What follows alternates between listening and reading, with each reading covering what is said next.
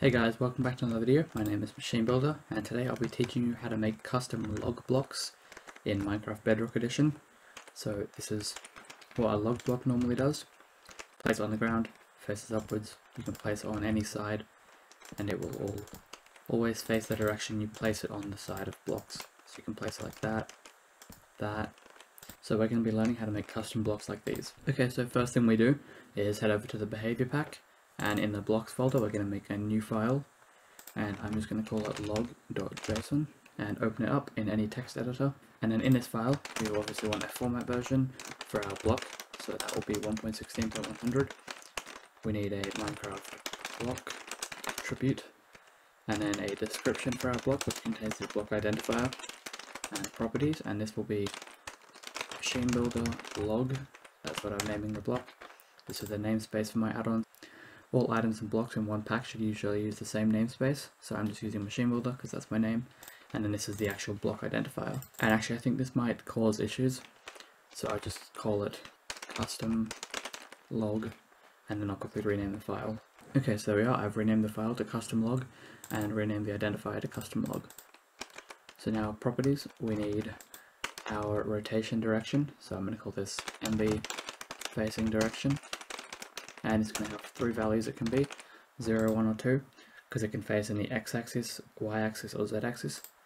So those are the three angles it can face. And now we need permutations for this block. So we're going to set up some conditions. So we're going to set up a condition quickly, and this condition will be query.block property, and this will query the MB facing direction, and it will check if it's equal to 0. So basically, if this value is 0, then these components that we list here will be added to the block. So Minecraft rotation should be 0, 0, 0, because for the 0 angle, we don't need any rotation. It can just face normally, so that will be upwards. And now for the rest of these, we need 1 and 2, and then this one will be 90 degrees in the x-axis, and then this one will be 90 degrees in the z-axis. So these are all the facing directions done, so now we need the actual components. Alright, so after permutations, just add a component section. And in here we're going to have a Minecraft destroy time, which I'll set to 3 seconds. And a Minecraft friction, which I'll set to 0.6. Or I can probably leave that blank because it's default. And then we need a Minecraft flammable. I think I spelled that correctly. No, I didn't. And then flame odds should be 50, and burn odds should be 0. I'm not actually sure why, but these are the default things that the bedrock.dev site has, so I'll just enable those and set them to that value. So now we need a Minecraft on player placing, and this will trigger an event called set facing direction, and then after this we need a Minecraft unit cube, which tells the game that this is a full block, not a custom geometry block. Material instances. We're going to set this up so all of this custom log. So I'm going to set every single face of this texture to custom log, and then render method should be opaque. So render method opaque, and then ends of the block texture will be log top, and render method will be opaque again, so I just copy that one. And then the up texture for this block will reference ends, so the top texture will be ends, and then the bottom texture, which is down, will also be ends. So the up and down textures will both use the log top texture. Actually I should probably change this to custom log top, and then the rest of the sides will use custom log. And so now we need to set up our event. So set facing direction, and in here we're going to have a set block property to MB facing direction will be equal to math.floor query.blockface divided by 2. And here you can see blockface returns the block face for this. So when you place it, it returns the block face, down being 0, up being 1, north, south, west and east. And if we just divide these by 2 and then round them to the nearest integer for them, For up or down, we'll get 0. For north or south, we'll get 1. And for west and east, we'll get 2. So those are the 3 values we set up in the permutations. And so that should actually be this whole behavior file done. So now we can head over to the resource pack.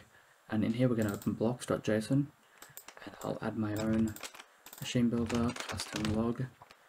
And the textures here, we don't actually need them because they're defined by this material instances. So we can leave that blank and just put sound wood because we want it to sound like wood.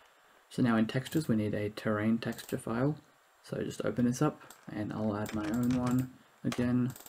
And this one will be called custom log because that's what we defined here. So custom log will be textures /blocks /custom log side. And then we need a top one as well. So custom log top over here will be custom log. Okay, so I've just copied the oak wood texture and renamed the files. And now I'm just going to edit the textures a little bit to make them different. So there you go, I just made them blue for some reason. And so now that the textures are done, we just need to set up the language file. So just open this file, and I'm just going to type in tile.machinebuilder custom log, and we'll set the name to custom log. Which is this identifier. This should be the same thing we put here. And now if we load in game, we should see the new block in game and it should all be working. Okay, so we're back in game, and if I just do /give machine builder custom log, you can see in my inventory there is custom log. You can place it down in any direction, any axis. So this seems to work, this part of it, but if I swap over to survival and drop that log and then break these blocks, you can see it gives me an error in the content log. That's because I don't have a loot table set up. I don't know what's happening. Oh, actually, yeah, this is the issue with the block. It creates this bugged block which you can't actually break anything with, and you also can't place. So we're going to need to set up a loot table for this.